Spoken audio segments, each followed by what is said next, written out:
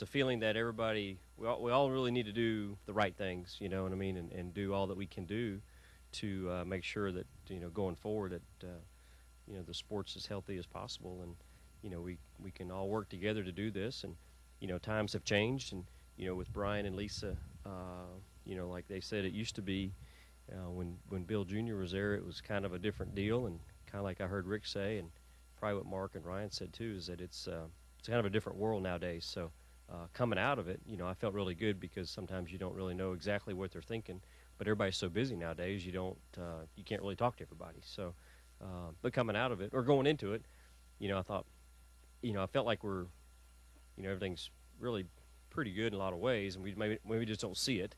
And you know, I think coming out of there, I believe that you know, we're definitely, you know, we've had some good times, and everybody's going through a little downturn. But I think that overall, I think as a industry, we're probably, you know, looking at ourselves, probably beating ourselves up. But really, things are still not as bad as they could be. So.